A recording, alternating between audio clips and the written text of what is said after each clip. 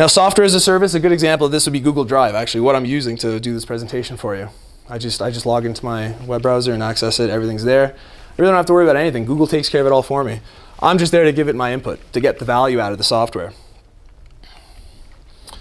Oh, here we go. I put in a slide where I go through some of these examples. So it's a bit dated because docs and spreadsheets beta doesn't exist. You have to forgive me. Salesforce.com, NetSuite, IBM Lotus Live, all good examples. Platform as a service, we have Google App Engine, which at the time, they've renamed this to be a container platform. And infrastructure as a service, we see Amazon, AWS, VMware. Now, this is a bad slide, I apologize, because it kind of lumps everything and oversimplifies things, because AWS has elements of all three of these categories.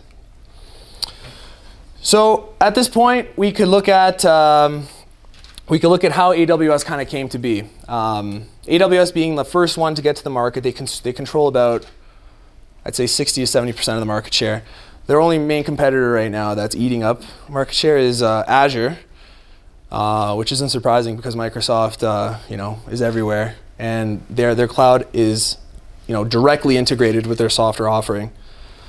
Now, at first, AWS came out with this idea that, hey, you know what? We have a lot of extra capacity. They notice they buy all these servers around Christmas time, and they don't use 80% of the capacity come 2 months later. So the bright engineers at Amazon said, hey, you know what? We should figure out a way to provision some of our private resources outbound. Let's take the internal IT practices that we've developed and start monetizing it and profiting off it. And they could do it. They're at scale. They're an international company. So at first, the offerings were very limited. We only had EC2, EBS, and S3. And EC2, if you're not familiar with it, is their virtual machine platform. And just an interesting tidbit, when they first came out, you couldn't actually restart an EC2 instance. So you turn it on, put your application, whatever you want on it. If it turns off, it's gone. So they put the onus on you as the administrator, as the user, to kind of go through and make sure you can protect your data. Now, we've come a long way since then. You could restart EC2 instances, and Amazon has over 800 offerings at this point. Here's just some of the applications AWS has, and you'll forgive me that you can't really read this, but from the management console, which you can just access from the web, you can go in right away. And by the way, I don't know if you haven't signed up for AWS, you can sign up for it. There's a free tier. You don't have to pay ever.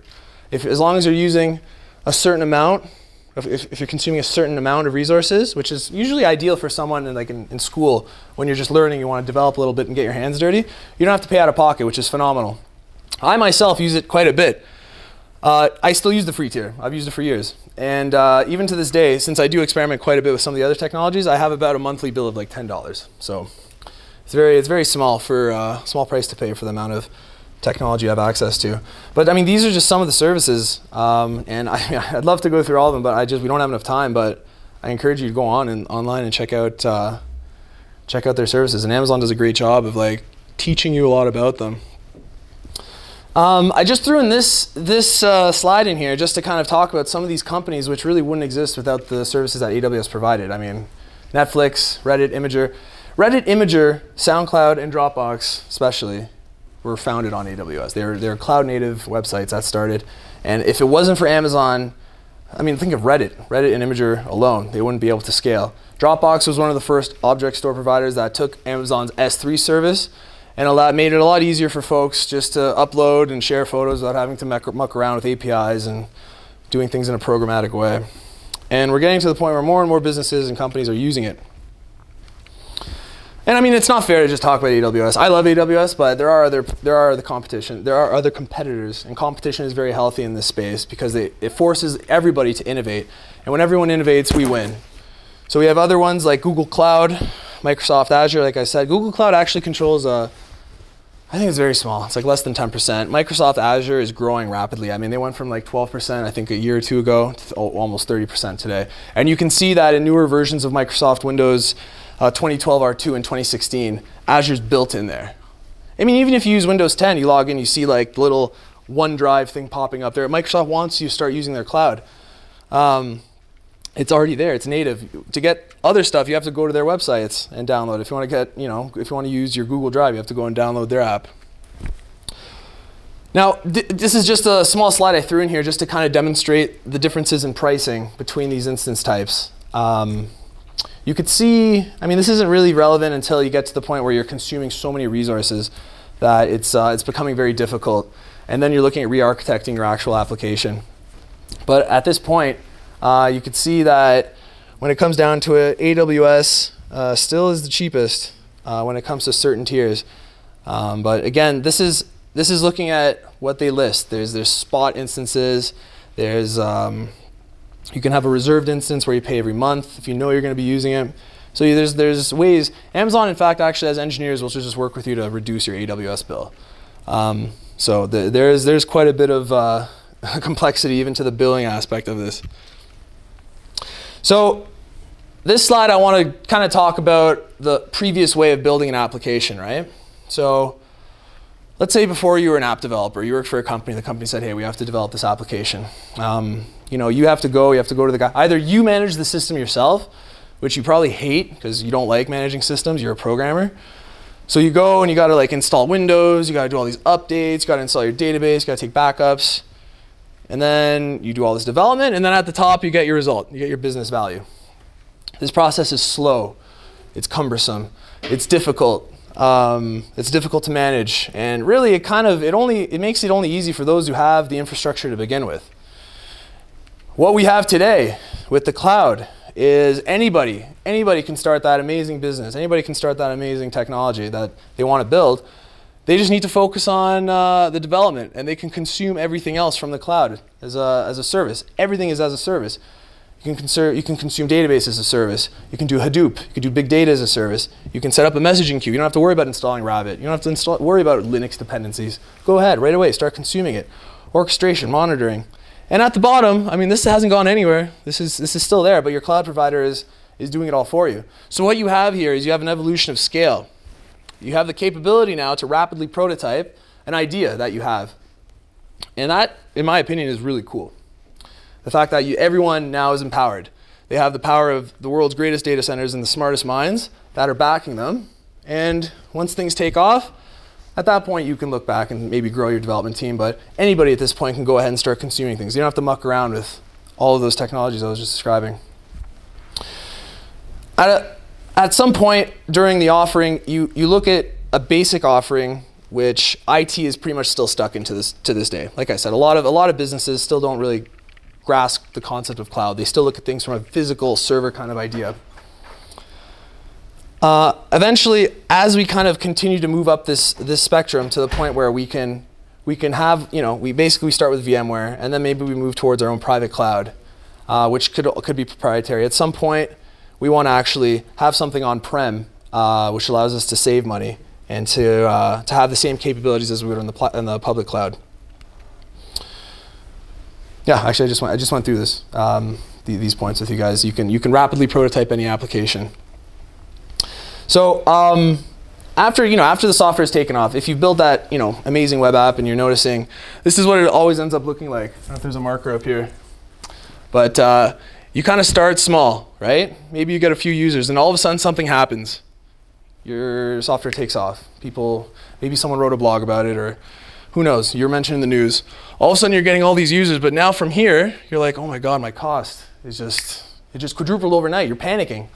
At that point, you can do a few things. You could look at developing more of a hybrid strategy where you move some of those things on-prem, or you can actually go in and change the way your application works, consume other services, maybe consume other services a bit less, put up more load balancers, etc. Stratoscale, the firm I work for, we obviously sell, we maintain and we sell that sort of infrastructure for you to have a hybrid cloud, hybrid cloud for yourself. A lot of people do that. I mean, they'll come to us and say, hey, listen, my app took off. My developers were rapidly prototyping our application. We didn't have time to go back and optimize our code. And now our AWS expenses have quadrupled in the last 3 months. So we say, okay, that's fine. We'll move that onto Stratoscale. We'll move that onto our platform for now. And then we'll figure out a way to kind of, make your developers consume less and less and less. I mean, that's kind of an unfortunate side effect of this, of all the frameworks and everything that are out there. We have developers who write very sloppy code that consume way too much memory, consume way too many CPU cycles, maybe too much disk space. And they don't care. They're like, hey, it works. Let's keep going, betas, customers end up being your beta testers in today's day and age. But again, at the end of the day, you still have to go back and optimize it once you get to scale, because poor code is not going to do very well. Now the old way of scaling would be vertical scaling. So okay, you have your web server, you're getting bombarded with traffic requests. It's very easy to go, hey, let's just get a faster server. Let's call up Dell, go buy some more CPUs. Let's get some more RAM in this thing. That works. It's not a good practice to fall into, because really you're not considering the actual core of the problem, which is you need to start considering a horizontal scale. So stop building a monolithic application that works like a black box. Consider separating everything into a microservices kind of model, where services communicate with each other using a messaging queue. What this allows you to do now is you can consider a horizontal scaling method. So instead of saying, okay, we're getting more resources, we need to go buy more RAM or shut the VM down, add more RAM, turn it back on. Instead of doing that, you can say, okay, it's fine. We'll just spawn more web servers, add those IP addresses to our load balancer, and go. And at the end of the day, the load balancer is going to be taken care of. We'll be utilizing those extra resources that you spawn for it. It also allows you to kind of decouple your application into separate services that you can then manage, or you can have teams manage. So it's a lot more effective methodology to scaling your app. And here's an example of that, actually. I just put a little diagram up here. So here we have, and this is, I think, using Amazon's Elastic Load Balancer service. So we have Route 53 here, which is their DNS service. And this can be mywebsite.com. Requests are coming into ELB. You can set up web services across both availability zones. Amazon, the way Amazon works is it's split into all these regions. Each region always has 2 availability zones. Now, the way Amazon will do their maintenance is they won't migrate your virtual machines or your data for you. They're too big. And I mean, if you're a customer of Amazon, unless you're Steve Jobs, or reincarnated himself, they're probably not going to listen to you and make any exceptions. But they'll do maintenance on one availability zone at a time. They'll never bring down a whole region. That's ridiculous. But the onus is on you now, as the administrator, as the cloud administrator, to ensure that you have an ELB, an Elastic Load Balancer, set up, providing uptime between both availability zones. And like I said, you can configure application metrics like disk response time. Say, okay, a user is coming to my site, it's too slow. If we hit a threshold of over 150 milliseconds, spawn another instance, keep spawning instances until that threshold comes down.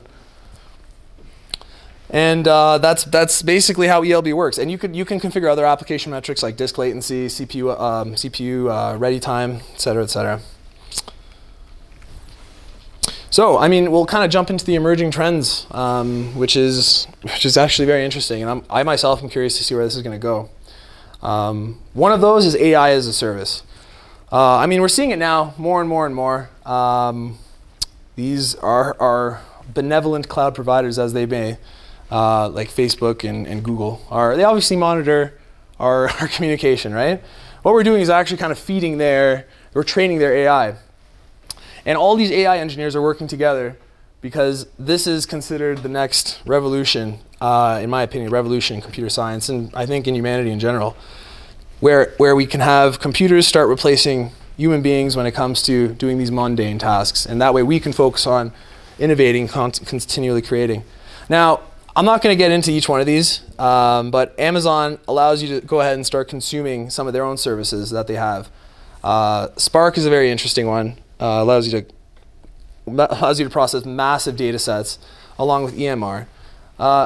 Amazon Machine Learning is a very interesting product as well, where you could feed it your own data and you can actually set up predictive patterns that could reduce, say, you could analyze your users' traffic, the chats, say they're having with your customer support techs, and you can actually have a robotic tech that is trained in order to help them out.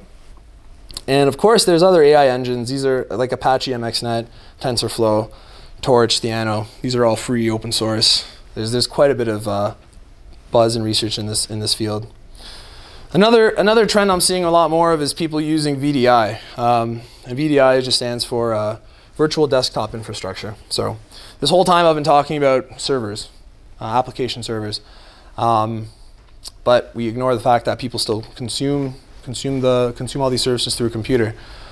For a lot of people, this is difficult for them to manage on scale. Let's say you have tens of thousands of employees. There's a lot of computers you got to buy and maintain. It's a lot easier to consider buying like a thin client and allowing them to connect to your VDI infrastructure. VMware and Citrix have been doing this for years already. VMware has VMware View, Citrix has Zen Desktop. There's also application virtualization as well, where they just deliver the application to you remotely. Amazon Workspaces is an infrastructure where you can just consume a desktop, literally just as a service. So you can literally go to a website, log in. You could set this up right now for yourself if you're curious. You could literally just log in and set up a little Windows VM that you can log in and out of. You can connect through RDP, you can connect through their website. But really the fun part is when you start mixing it and melding it with the other AWS technologies. So for a lot of, again, depending on the size of your company and the security policies that you have, you can't just have people logging in and having that information on the clear web. So you start taking advantage of some of their services. Let's say you have your AD infrastructure, which controls your users and your IAM services. You can manage this through your own private VPC, which is basically a private network on AWS cloud. You can connect everything through public endpoints, and you can NAT this down to your own network. So you can have a connection between your private on-prem systems and AWS managed systems. Another big innovation in the field, which has, again, in the last 2 years I'm seeing a lot more and more of it, is the network virtualization side.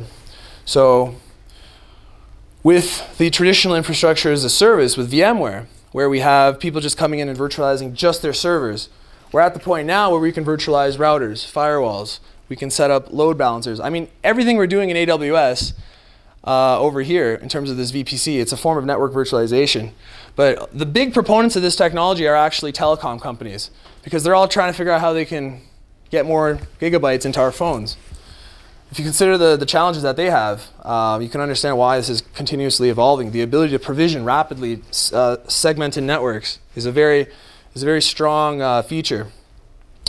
So, I mean, with that said, we can decouple VLANs, firewalls, load balancers. We can forward packets. Basically, it's at the point now that where that rack I just described, the only thing you have to go out and buy now are servers if you want to set up your own cloud. Buy some servers, buy a couple switches. Those switches will connect to your modem, and then from there you can have a virtual router take care of everything else. Virtual firewalls will take care of everything else for you. And one of the most popular products, is VMware's NSX. NSX is supposed to be their new ESX. And the reason why it's gaining a lot of ground, it's gaining a lot of market share, is because it works natively with people's existing VMware infrastructure. I don't know if you guys have heard, VMware is actually coming to AWS now as well. You can now actually have VMware instances running on AWS, and you have no idea how big of a deal is that for like major industries where they have no intention of ever using AWS because they just invested a ton of money in training their infrastructure team just to use VMware.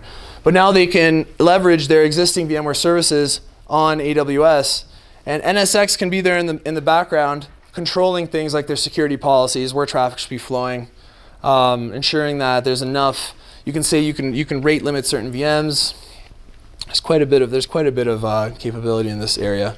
Again, I could spend literally just hours talking about just network virtualization and its many applications, but yeah, no, this is also very big. Again, we started virtualizing servers 8 years ago. That really took off. People started to trust it. And this, right now, a lot of people are still hesitant to go this route because they say, you know what, I really like my firewall. It works, I could look at it, it blinks, I could log into it. I don't know if I want to just start virtualizing that too, but once you kind of start showing them what they're capable of doing, how they can have a completely separated, isolated development environment without having to go and actually buy more hardware, that's very powerful, right?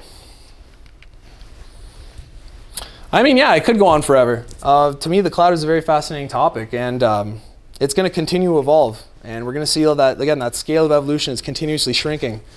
I mean, even a good example is this is just our phones themselves. I mean, look at a phone built today from like 6 years ago. It's 10 times better, but does that make sense? Should it be 6 times better? No. The scale of evolution is shrinking and shrinking and shrinking. We're seeing applications coming out. We're seeing so many services coming out that developers are like scratching their head going.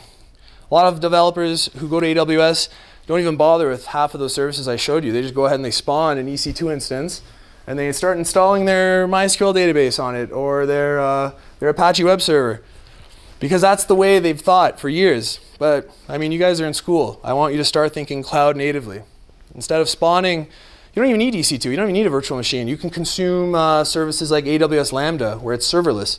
You just give them your code, your Python code, any code you want, and they will take care of it. Amazon will just run it for you. They will distribute it across their own cluster. Again, this allows you to focus on providing that value. Instead of having to focus on being an IT guy, you can focus on being an entrepreneur, an inventor, a creator, an artist. So that's it. That's it for me. I tried to keep it short. I hope I didn't go over because Peter's going to give a presentation afterwards. You're welcome. I think this is going to be available online, and you're always welcome to reach out to me. I love answering questions. I love talking about this. I'm sure you could tell. And yeah, I just want to thank you guys. Appreciate it.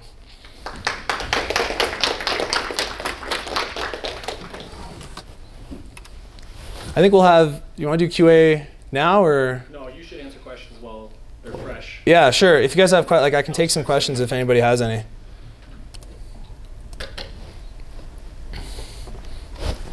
So, cloud has many security challenges, like cloud computing, so on. And then can you mention the most challenging ones in cloud computation? Like, because I'm a cryptographer and we work on the projects related to cloud services, okay? So we imagine some of them, but maybe you can tell us, because as I understand, the major problem for the cloud is security, because in the cloud you keep everything encrypted because you don't trust cloud, right? Because it's out of it's in the cloud. So you encrypt everything, and then, but when you want to manipulate with your files, like is a database encrypted, so on and so forth. So what kind of problems you think are major problems here? I think it's a good question. And what ends up happening is when a lot of people just move to the cloud, they actually don't even consider the fact that how their networking works at all. Even if the applications themselves are, like, I mean, hopefully, God willing, that they are communicating amongst each other using an encrypted kind of methodology, some sort of SSL put in there. But most of the time, they're not. I mean, unfortunately, that's the case, especially when you're doing this rapid prototyping of an application. So what ends up happening is a lot of people don't understand that they can provision their own internal networks that are completely internal to the cloud. So the tools are there for you to make things secure. Again, the onus is on you to know how to use them, because it's unlike what you would be doing in your own data center, because you can't see or touch or feel anything. It's all conceptual. It's all presented through their dashboard.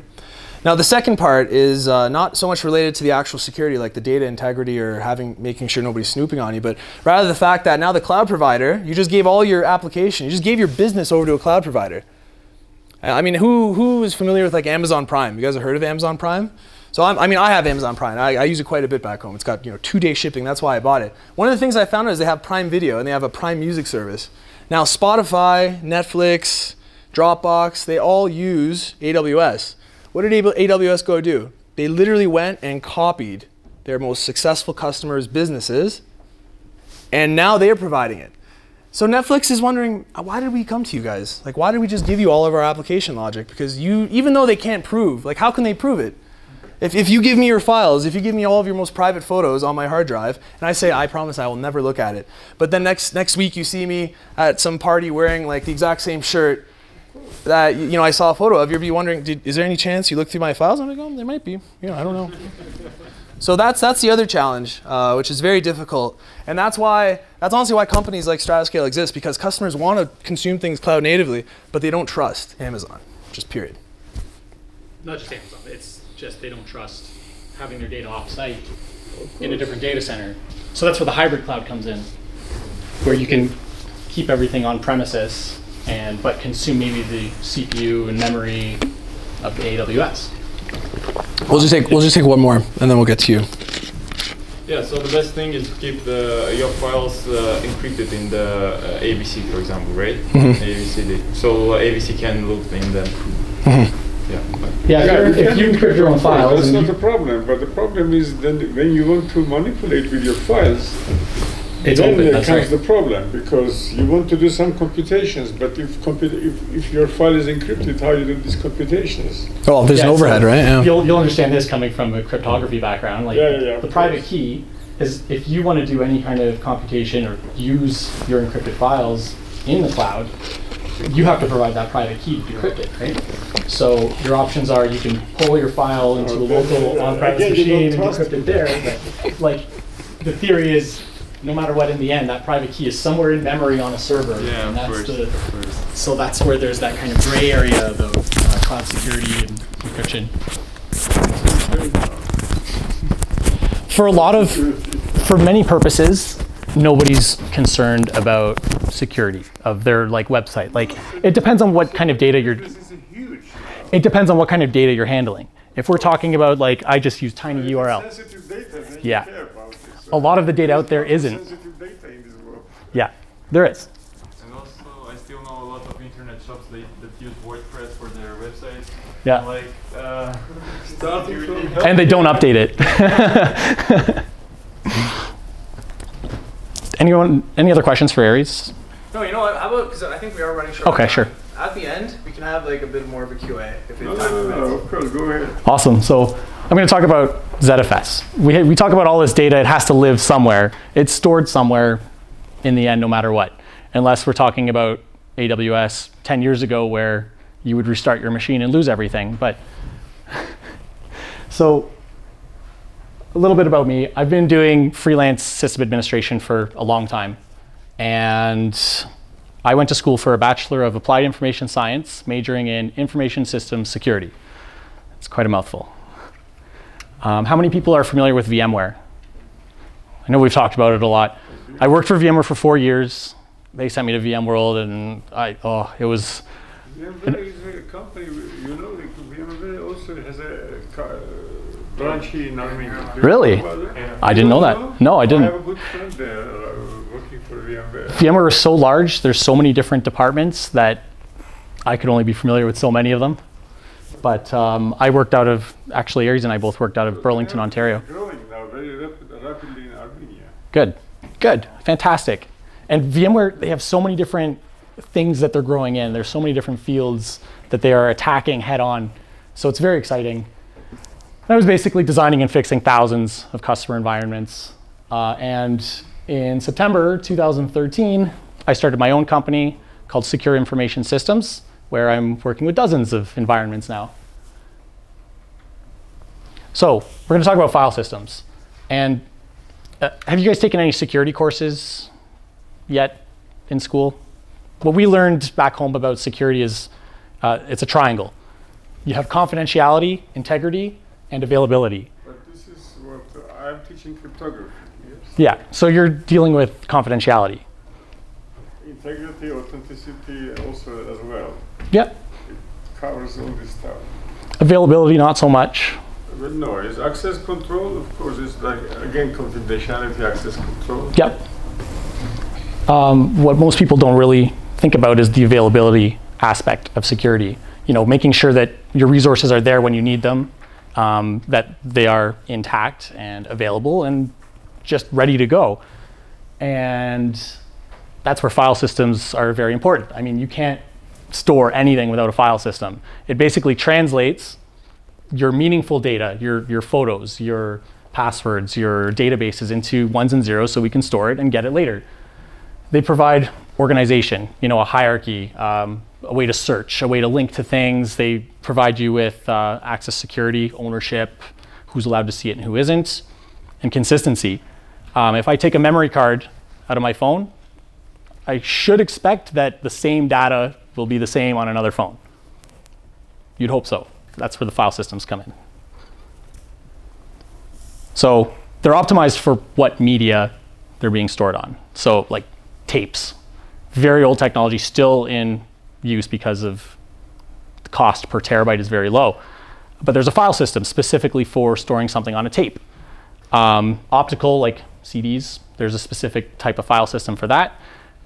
Clustering and transactional file systems where you're sharing, you're distributing something. There's a very specific way to access that kind of data. And I'm going to focus more on random access. This is what we're more familiar with. You know, an SSD, a hard drive, a memory card. It's random access. You can just pick a file and it's ready to go. Whereas on a tape, it's got to fast forward, find the spot, read it in, maybe go to a different spot on the tape, read that in. Not very random, it takes too long. So it seems like simple, like anyone can do it, right? Well, no, not really. It's pretty complicated. If you get into any kind of coding with file systems, it's just, there's just a lot to consider, a lot to think about, and it's not fun to work with as a programmer.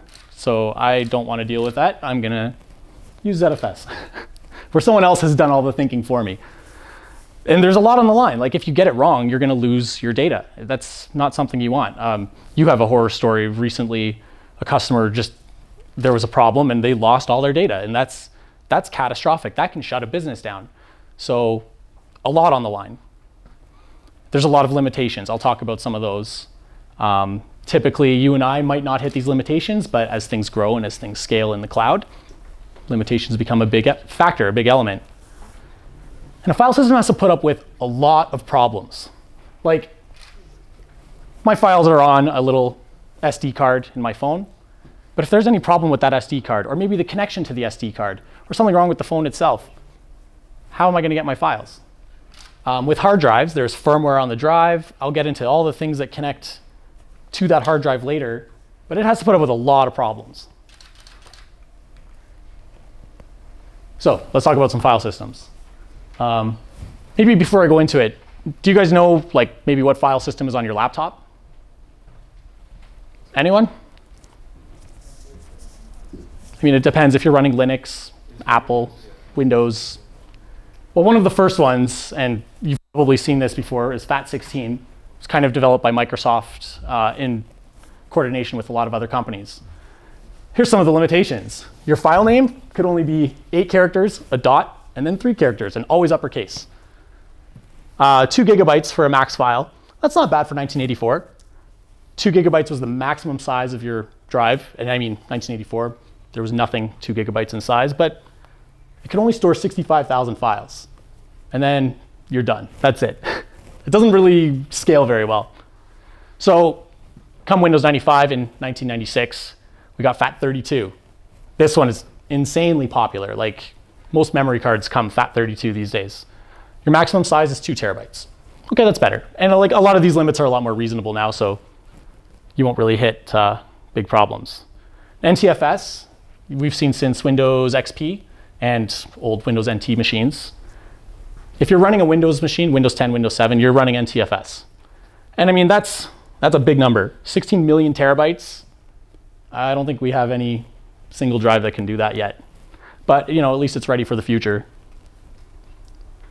Now on the other side of things, we've got UFS. This is kind of what turned into like Apple and Solaris and FreeBSD, and people back home would understand this. FFS, it's an acronym for fuck's sakes. So they changed the name for some reason. But that's, again, a very big file. 8 million terabytes in 1977. Cool, you're ready for the future. Let's hang on to this one.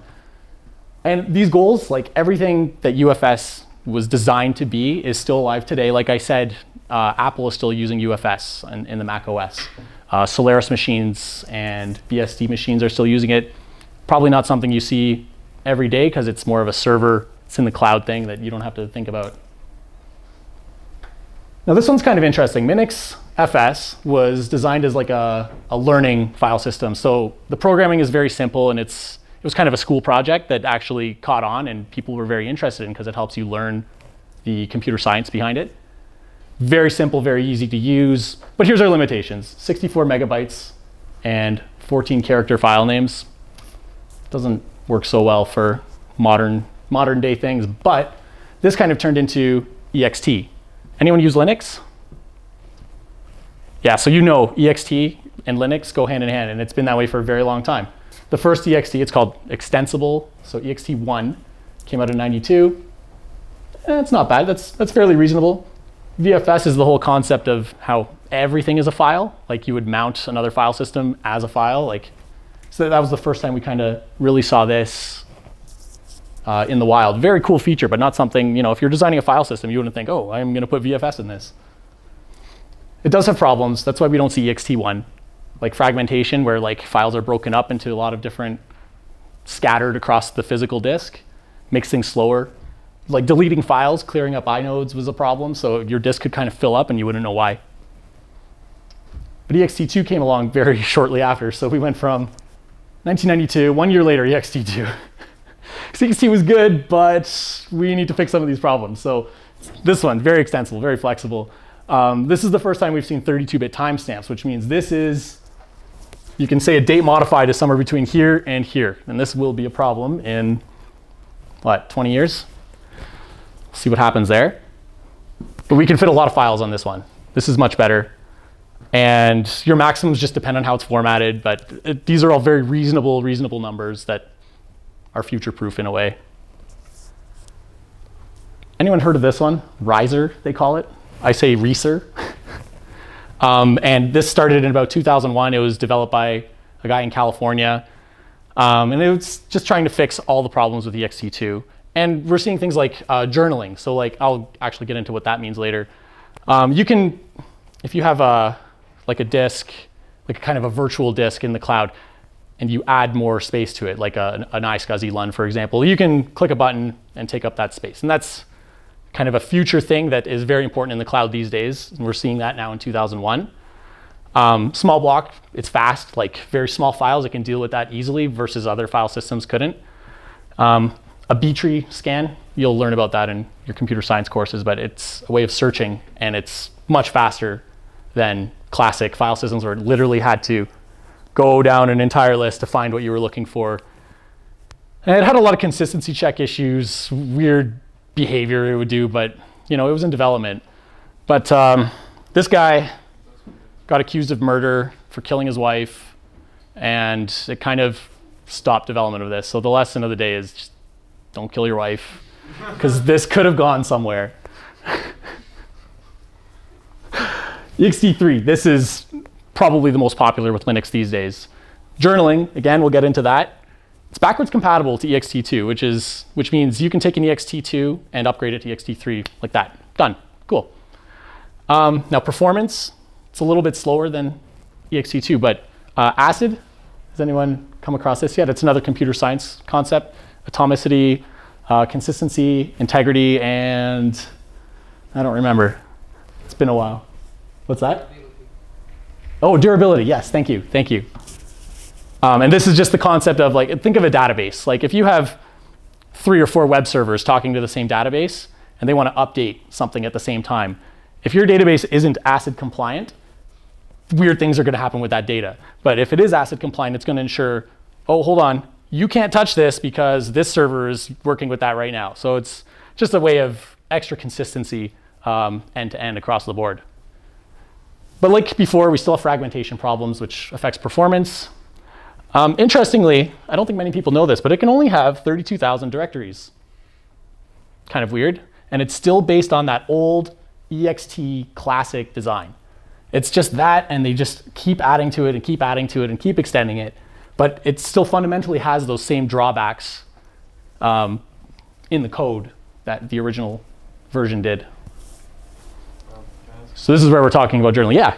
Is Apple working on updating the UFC, making it better? UFS? Yeah. Yeah, UFS is still, like, Apple's still using it. BSD and Solaris. Well, Solaris is another story, but UFS is very simple and very straightforward, and there's new versions of it. Like Apple's using it primarily these days, I think. It's called HFS Plus now, hierarchical file system. Awesome. And it's all based on UFS. Like it came from that. If you can look up the Wikipedia article and learn a lot about it. Maybe it's interesting, maybe it's not. But there is no source code of that new. No, so HFS is specific to Apple. I think it's closed source, but it's based on UFS, yeah. Did anyone use Windows like 15 years ago? Ever seen any of these?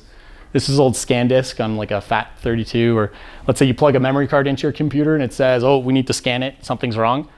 That has to do with journaling. It's a consistency thing. So if you pull the power out of your machine and it was in the middle of something, it knows that it wasn't shut down clean. So it's doing a consistency check because it doesn't really know where things left off. When you have a journal, no. A journal is a way of, we tell the application we're not done yet until it's written to the journal, and then we kind of know, we can replay what actions it was trying to do on the file system. And we have that with NTFS now. So Windows, you'll never see this on Windows these days because it doesn't need to, it has a journal. So ext4, this is the latest for Linux. And like just to give you an idea, like this is a good feature list. It's much better. This is a lot more future-proof. It's interesting because you can take something that's ext3 and mount it as ext4 and take advantage of all of this. But then you could take that same file system and mount it as ext3 again. And that's it, it still works. Kind of interesting. Performance is better. The journal has checksumming now, which helps with the consistency a lot better. We have nanosecond resolution with timestamps. We can figure out when something was modified down to the nanosecond now. Might be useful in the future. And the dates go up to 2514. So we're future-proof for a little while, but it's still ext. It's still the old design. It still has fragmentation problems. Performance could still be better. Like there's just a lot of problems with it that we can't, it's fundamentally coded in there. So we're expecting a lot from a file system. We want it to survive power outages, system crashes. You know, when Windows has a blue screen, you don't want to find out that you've just lost all your data just because of some stupid problem or some bad driver. Terrible. Geometry changes are very important these days, like with cloud technology where you're expanding the size of a disk or maybe you're shrinking it. We need to be able to do that on the fly without downtime. We're expecting a lot here. Consistency checks. We don't want to have to reboot to do a consistency check. We don't want to have to shut things down. Like it's all about the availability. We want to make sure it's ACID compliant. We want it to be fast, fast, fast. Can't ever be slow. It has to be efficient. We want to make use of our storage abilities as best we can. And we still want it to be cheap because we're asking for a lot here and that usually comes at a cost. So what can we do?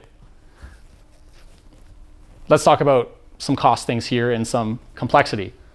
At first, at the very bottom layer is your actual storage, your hard drive, your SSD, your memory card. There's firmware involved on this device. That talks to an interface. You're probably familiar with SATA or like the old IDE standard. SaaS is very popular in servers. SCSI is older. It's integrated in SaaS now, but we're still talking to a controller somewhere else, and it's another layer where something can go wrong. And these controllers usually have their own firmware too. There's the controller, RAID. Anybody know what RAID is? It's like where you have two hard drives and they're mirrored so one can crash and the other stays going. You can have like 5 hard drives that the data is split across all of them with consistency and checksums to be able to rebuild your data in case the drive fails. This is a lot of software, a lot of firmware, and a lot of things can go wrong here too. And then your actual kind of structures, your file system itself.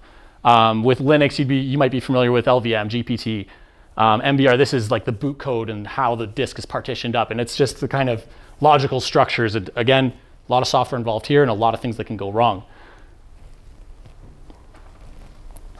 So these days, this is kind of what we're seeing in these layers. SSDs, they're expensive. We're seeing storage arrays with hundreds of these just for speed. And it's not cheap. SaaS backplane is kind of as good as it can get these days. Multiple RAID controllers. Like you'll have 2 or 3 controllers in a server all talking to the same hard drives. Just because if one of these fails, we still want to make sure our data is still there. And proprietary operating systems, closed source file systems, closed source software this, open this, close this. Everybody has their own way of tackling this problem. Here's another one. This one, 2009, it's supposed to be the savior of file systems. It's been developed by IBM and Oracle, but it's still unstable to this day. We're almost 10 years in. They've been developing it like crazy, but it's just not trustworthy yet. But it has everything that we kind of want. I mean, look at these features. There isn't even a journal anymore. They got around that. We can defrag it on the go. We can grow it, shrink it. We can rate it. We can add, remove devices. We can check it for consistency, compress everything. There's snapshots. It's crazy. It can do everything, but it's unstable, so no one wants to use it. So Now we have ZFS. And this has been developed for some time with Solaris. And it fixes problems that you might have never thought of. Bit rot. Consider your hard drive. It's magnetic. There's ones and zeros, but if one of those bits flips, which is really easy to do, I mean, anywhere along that layer, something can go wrong. One bit flips, suddenly your data is inconsistent. ZFS has ways of dealing with that and detecting it and correcting it.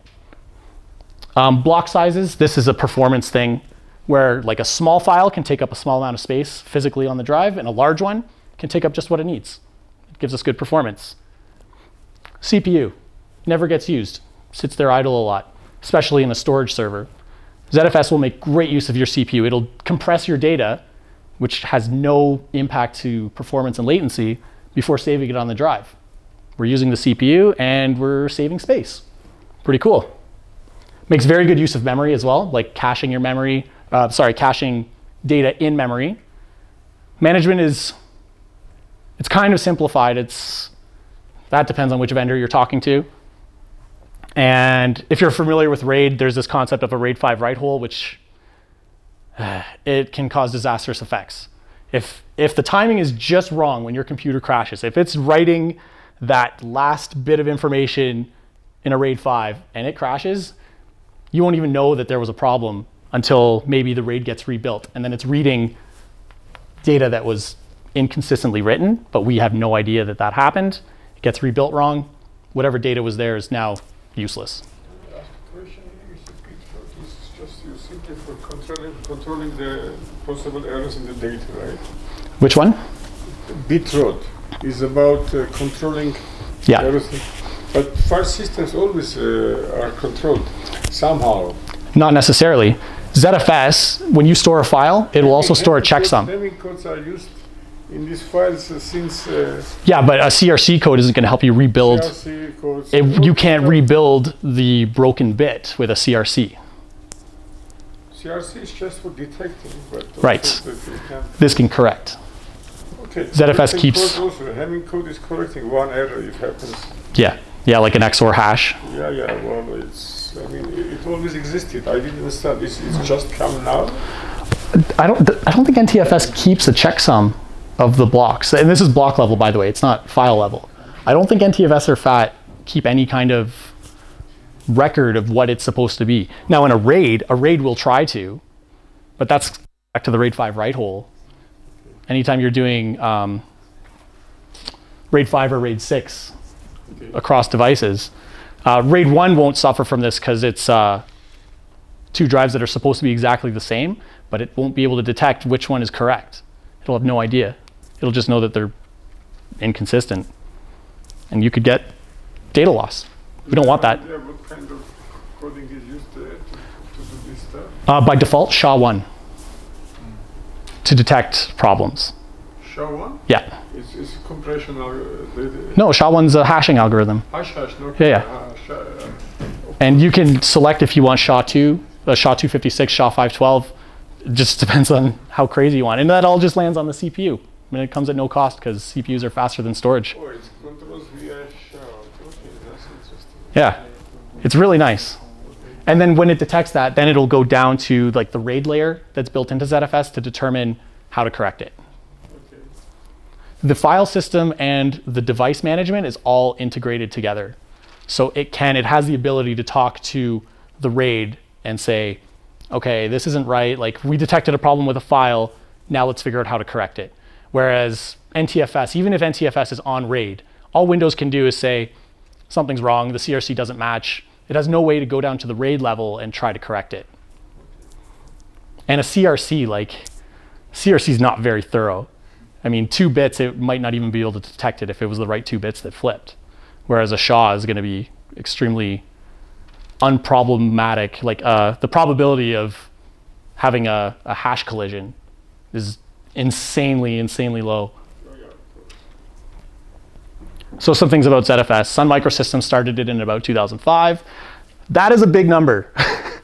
That's the maximum size of one volume. I'm sure we're going to get there someday, but I don't think we're there yet. This is estimated how many terabytes of data there are in every server, every laptop, every computer in the entire world today. Well, maybe like a year ago. But you know, we still got a ways to go. Your maximum file size is also quite massive. And this is how many devices you can have in a pool and how many pools you can have in one system. Aries talked about vertical scaling versus horizontal. This is some insane vertical scaling. But in a storage server, you can't always scale horizontally. You're forced to scale vertically, and that gives us a lot of options. I think the zeros keep going. Not sure, but either way, that's going to work for a while. And it's open source, depending on who you talk to. There was a whole rift within Sun Microsystems. Oracle bought Sun and then closed off Open Solaris, and yeah, it's a whole thing, but it's still in active development. As of the time that happened, they lost a lot of developers that just forked it, started their own, and it's still very much alive today. So we just had a great discussion about the data integrity that's built into this. It's great. Inline deduplication, where let's say you save the same file twice, it can detect that on the fly and only save it physically on the drive once. Native inline compression that we talked about a little bit, where let's compress the data before we store it on the disk. Why not? CPU is cheap. Copy on write is a type of journaling. When we want to write a file or a change to a file, instead of actually modifying the original file, we just copy it to a new place and write the changes there. And then it can figure it out later. And that's great because if this crashes while it's doing that write, you still have the old file there unmodified. The variable block size we talked about just for efficiency purposes. I talked about how it uses RAM a lot. The deduplication table, if you learn about that, it takes a lot of RAM, but we can cache it all in memory. It's smart about that, so it helps with performance. And there's a kind of a write cache. It's kind of like a journal, except it's still kind of following this copy on write policy where you write a new block. Let's say your disks are very slow because we want cheap. But you can put one very expensive, very small SSD that's nice and fast into the server. It'll write the changes there first, and it won't confirm back to the application. It's not going to say, OK, it's done, it's safe, until we know it's on stable storage, which could be a very, very fast SSD, and we've just saved a lot of money. And that's important, because if your application thinks, OK, it's safe, time to move on to the next thing, but then something happens, now your application's inconsistent, maybe there's some data loss, results may vary, but it's not something we want to have to worry about. So yeah, we talked about the checksums again. The SHA-256, I think that's the default. You can do SHA-512 now. Instead of RAID 5, RAID 6, they call it RAID Z. We're from Canada, so we say Z. And we can do mirroring. We can do the striping, which is the equivalent of RAID 5. RAID 5 is where there's one disk of parity. RAID 6 is where there's 2 disks of parity. ZFS can do 3 disks of parity, which I just like to call RAID 7. RAID 7 is not actually a thing. ZFS calls it RAID Z3 for 3 disks of parity. That's a lot of redundancy and a lot of safety in case one of your hard drives fails. And hard drives do fail, especially if we're talking the old style HDDs that have spinning parts and moving parts, and they fail like crazy. It's very easy to, I can take a directory on ZFS and say, I want to keep 3 copies of this directory. And at the lower layers, it's automatically keeping that data in 3 different places on the disks. And it's just for extra safety if you're really, really concerned about the integrity of your data. Resilvering is kind of rebuilding your RAID. It can do it very, very smart and very quickly. Classic RAID, it has to go through the entire hard disk from start to finish because it's rebuilding a lost drive. But ZFS, because it has visibility into the file system, it knows where the data is. It knows it doesn't have to rebuild all of these areas of the disk because they were never even used at all in the first place. So this goes very quickly. And scrubbing is a way that it goes through the disk and it verifies those checksums of every file to make sure everything's consistent. They say for a SATA disk, which is your typical off-the-shelf kind of hard drive, that you should do that every week because they're more susceptible to problems. And this is just a great way to know that, yeah, those family photos from 7 years ago that I haven't even looked at, they're still consistent. Because there's nothing worse than you go into that album from 7 years ago and some of the pictures are corrupt. You had no idea. your backups are, maybe they go back a couple of weeks, but the corruption happened years ago. You'd have no idea. But because of this scrubbing process, we can prevent that bit rot and just have that extra. We can sleep better at night knowing that even all that old data that we haven't looked at in a long time is still going to be there. And we can do stuff like snapshots, cloning. We can take the entire drive and say, just take a snapshot. I just want to keep that in the back in case I need to get some old files later. We can literally clone the entire system over to another array. It's built in. If you have two of the same server, we can say, yeah, just copy it over to this one. Go, done. And it's quick because it knows where the files are. The performance is awesome. Like, CPU is never used in storage servers, essentially. So we're going to make use of it with ZFS. Deduplication, a lot of people are demanding that these days. It's just very efficient, and ZFS does it quickly. The ARC is the adaptive replacement cache. It's just a way of keeping track what files were accessed most and what files were accessed the most recently. And it's kind of a combination of those two queuing styles. An L2 ARC is a way that we can store anything. We can store more of that on a disk because, you know, memory, maybe you don't have enough of it, but we can put another SSD in this machine and say, well, just use this for more adaptive replacement cache. And it just makes the reads go super, super fast, especially for things that are accessed all the time. Just because of the style of queue it is, it knows, oh, this data's right here. Here you go. And it can worry about writing things to the disk later. As soon as we know it's on that SSD, which is, it's essentially a write cache, but we know it's there and it's safe. And if the disks for your array are busy, they're doing something else more important, we're going to write the data to it later because we already know we have it and it's safe. Whereas like a classic file server, it might keep it in memory, but memory is volatile. So if you pull the power on that server, everything in memory is gone, including your data that wasn't safely written to the disk yet. And variable stripe size has to do with RAID. Again, it's kind of like the block size. In old style RAIDs, your stripe size is fixed when you build the array. That might not be efficient for the types of files or the different demands of the files that are going to be stored on the server. So with a variable stripe, we can just easily kind of keep things more consistent and more efficient down on the base disk. An administration of a ZFS file system, I do a lot of things from command line, but it's very kind of straightforward. VDEVs are your disks, essentially. The ZFS pool itself is your construct. You know, we've taken these 4 disks and this SSD and we've handed it over to ZFS. There's your pool. And then the data sets are kind of your virtual kind of file systems you can build on top of that. And all your data sets is where you get to explore these options. Maybe you don't want to deduplicate all your data. You don't have a lot of RAM on the server or whatever. You could have different compression options. Like we can do quick compression or we can do very heavy compression at the expense of more CPU power.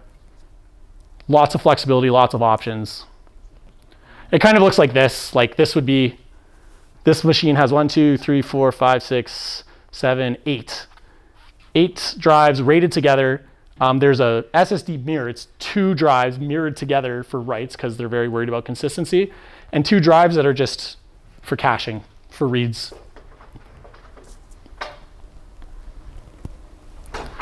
Some of the things, like these are the different data sets, and these would have different options on them. Like maybe this one's deduplicated and this one is not compressed, and this one has snapshots taken every week.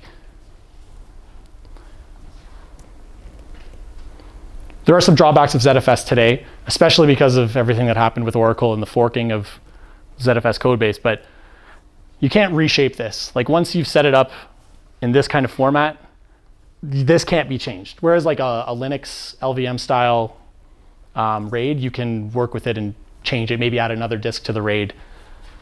We can't shrink this. I mean, it only grows.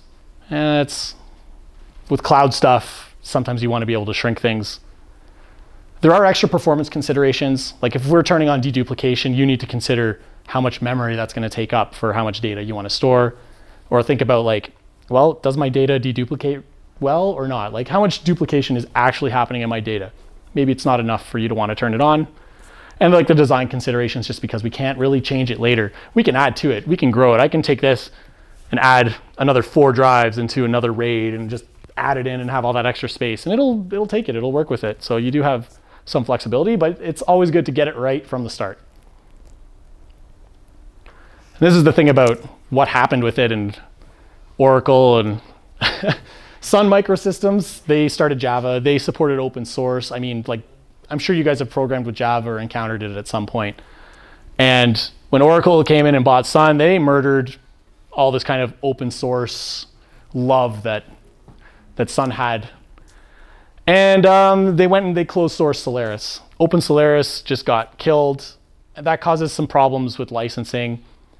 So what happened is all the developers, well, not all of them, but a very significant number of very significant developers just said, I quit, I'm done, I'm out. New companies were started, and they started Illumos, which is kind of the Linux of Solaris. It's pretty cool, but it's a fork. It goes down its own path, but it's all the guys that basically designed and created ZFS. Now they're working on it open source. And under licensing, they're allowed to take that source code from 2010, when this was still open source, and continue developing it. And so Illumos is an open source kind of Solaris that has a lot of active development. And it's true because Oracle has now actually shut down their Solaris project. It's done. It's over, not supported anymore. I guess they just lost all their developers. I mean, they're not very smart about managing their people and making good decisions. And the best part is, all the work that they're putting into ZFS today, Oracle can't touch it, because they would have to open source all of Solaris to even touch that code under license. But it doesn't matter now because they killed Solaris. Good job, guys. So if you want to play with ZFS, ZFS on Linux is now considered stable. Ubuntu is considering making ZFS the primary file system in their next release. Illumos is kind of the Solaris, the open source Solaris, and there's, just like Linux, there's lots and lots of distributions and flavors, and depends on what you like.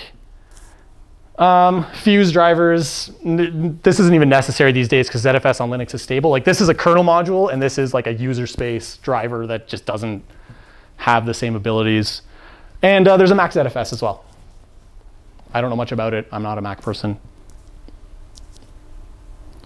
I think that's it. So if you have any questions, please feel free. Yeah, one of the questions is, can I choose the file system in my cloud, for example? Well, the best thing about the cloud is you don't have to worry about it. But what do they use for cloud? It's hard to know for sure. Like block storage, right, versus object storage. So the block storage, like EBS, you would.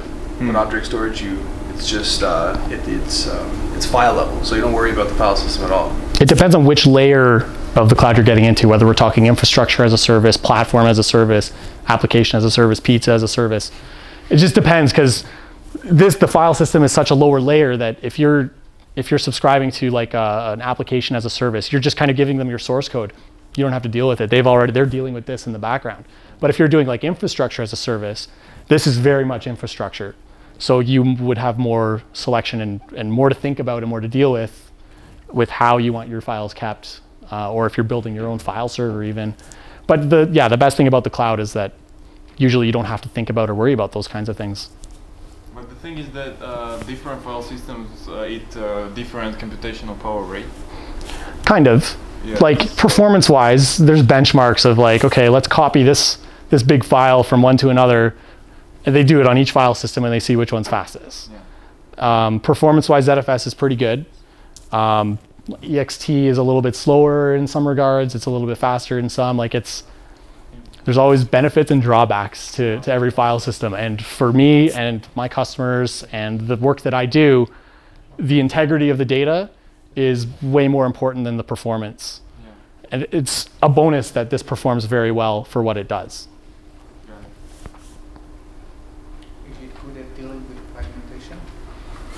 It has its own, because it's copy on write, there is a lot of fragmentation.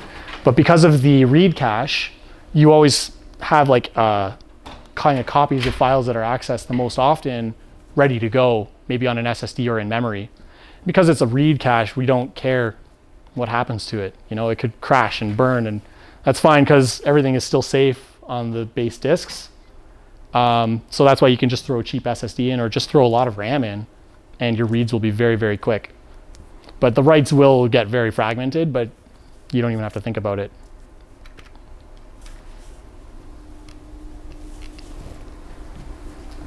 Yeah. So you said about the benchmark. So say I'm working with big files like videos, I'm always editing them. How much CPU and RAM can I expect to consume with ZFS if I'm working like, say, half a terabyte file? What I would do in that case is don't deduplicate it, because it's a video file and chances are there's not a duplicate of it somewhere on your file server. Because if it tries to go through a terabyte file and look for duplication, it's going to take a while. It's going to have a lot of overhead. So you would store that somewhere on a data set without deduplication on. You may even consider turning compression off, because it's a movie file. It's probably got its own compression depending on what format you're working with. So in that case, we're just kind of talking straight down to the disk, and it's just the same performance you would get from the disks on a different file system. So the main use of CPU and RAM are for deduplication and caching? The CPU will be a lot of compression. Like compressing a file is CPU heavy, and like consistency checks, like computing the SHA-256 value of that file so it can store it. But the disks are always slower than the CPU by like thousands of times. You know, the CPU latency is very, very quick, whereas even an SSD might have a 1 millisecond latency, but the CPU, we're talking microseconds. So the CPU can do a million things in the time that it takes the disk to do one thing.